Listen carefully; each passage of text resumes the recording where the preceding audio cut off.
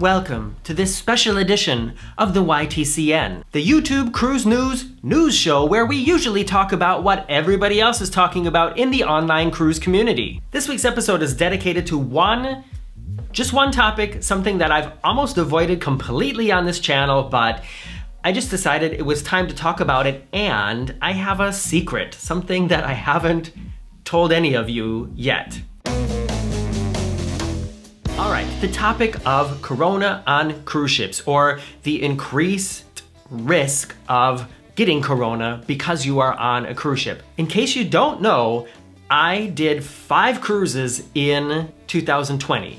2 in January before the hit the fan, and then 3 more between the end of the summer and the end of the year. The last cruise I was on was the MSC Grandiosa in October around Italy, and it was great. And as I mentioned in recent videos here on this channel, there are still cruises being offered here in Europe. MSC is still cruising with the Grandiosa around Italy. The MeinSchiff 2 is cruising around the Canary Islands. Costa is offering a couple different routes. So there are actually options. It's not recommended at the moment, but cruising is still possible here in Europe. However, just a few days ago, there were 4 confirmed cases of corona found on the MeinSchiff 2. MeinSchiff 2 is a ship that I cruised on. It is the first ship that I cruised on after the first lockdown, and that was also a really great cruise. There's videos about it on my channel. I think most of you have seen them anyways. But so that was the one I did alone, where I wasn't with Marcus in the gigantic suite. Oh, that gigantic suite. So I know the ship, I know the operations, and at the moment, if you want to cruise with TUI, you can only fly from a German airport. It's like you have to book this entire package that is all TUI. So you fly with a TUI machine with, as far as I know, only other passengers who are going to the cruise ship. You get tested before you board the ship. There's temperature checks every day. There's mask regulations. There's social distancing regulations. There's only up to 60% capacity, but from the reports that I've been hearing, it's way less than 60% at the moment. Then something new has been added since the last time I cruised, and that is now they are also testing people on the last day before they fly back to Germany. And that is where these positive tests appeared.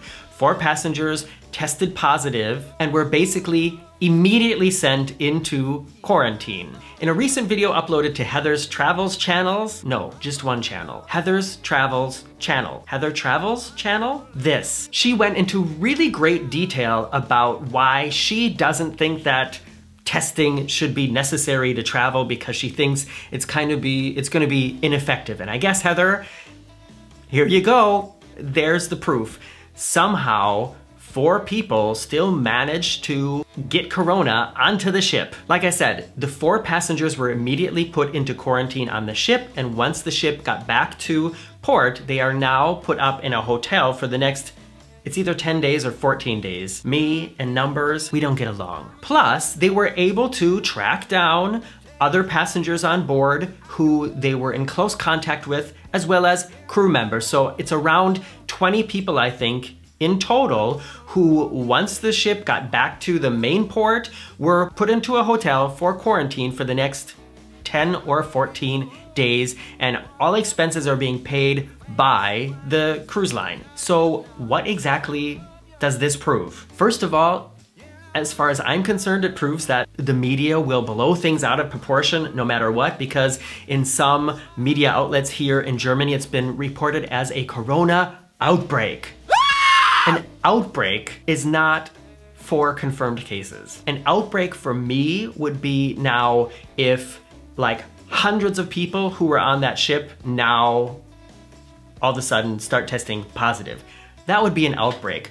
4 people who went into quarantine, and then the people that they came into immediate contact with also going into quarantine, and as far as I know from the reports I read today, those people haven't tested positive. That is not an outbreak as far as I'm concerned. However, it does also show sometimes the results of tests can be wrong, and it proves that maybe their test results weren't wrong, and maybe the people were just not showing enough bacteria or whatever when they boarded the ship, and then a week later, it was enough. And I'm gonna tell you my thoughts about the whole thing, and if my thoughts about traveling and cruising have changed, as well as my little Corona secret, right after this short commercial break.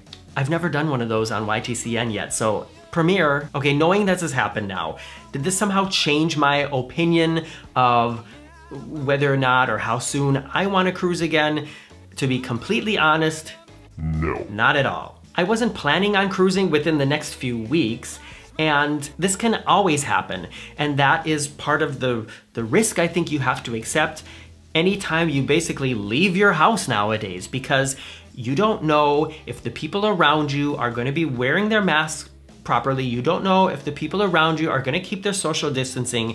You don't know if the tests are going to be false positive or false negative. Unfortunately, those are all things that we can't control. The only thing you can control is how much you actually go out into the world nowadays or not. And going shopping or going to the main station and riding a train outside of the city or something nowadays, for me, I feel like that's almost more risk than it is to be on the ship. Getting to the ship, for me, is the risky part. Being on the ship, after all the things that I've experienced on my 3 Corona cruises now, that seems like the safest place to be at the moment, because everybody's getting tested before and after, and temperature checks every day. And yeah, I mean, 4 people still somehow managed to sneak Corona onto the ship, but I guess we'll have to see what happens now with the rest of the passengers, I mean. All right, I said I had a Corona secret, and just spoiler alert, I did not have Corona. As far as I know, I didn't have it. If I did have it, I had no symptoms or very little symptoms. I haven't been sick. However, this is what I never talked about because I just didn't want to make it a thing. After my cruise on the Grandiosa, 1 or 2 days later, I got an email, or I think even 2 emails from MSC saying that somebody who was on that cruise tested positive for Corona after they got back home, and this was only a few days after the cruise. Now, for whatever reason, that wasn't something that ended up like widespread in the media here in Europe, where this MeinSchiff case now is popping up here and there. And so technically at that moment, I could have totally freaked out and thought, oh my gosh, I may have come in contact with somebody who had Corona. But honestly, every time you leave your house, you may have come in contact with somebody who has Corona. So for me, it really doesn't change anything. Like I said, I'm not planning on cruising within the next few weeks. I will not confirm or deny that a couple weeks later, I may or may not be planning to cruise, or a few cruises that may or may not be with MSC or MeinSchiff or even Costa. It's all rumors, not confirmed. At this point, I'm just gonna wrap it up, and I am so interested to hear from you. First of all, how do you think TUI handled this situation when you consider that not only the people who tested positive, but the people who were confirmed that came in close contact with them were like immediately snatched and put into a hotel on the mainland, and that TUI's paying for all of it until they've all tested negative several times or gone through the quarantine period. You know, for me, somebody who doesn't have a lot of responsibilities here in one place, I don't have any kids, and you know, I can do my work wherever I am, having TUI pay to extend my cruise and put me up in a hotel for 2 weeks in Spain right now, I mean, as long as I didn't get sick, I mean, like have a lot of really bad symptoms, I almost would look forward to that. I know that sounds really weird. I don't know. You know what I mean? If I were then to come down with some really bad symptoms or get really sick, of course I would rather be at home. But at the same time,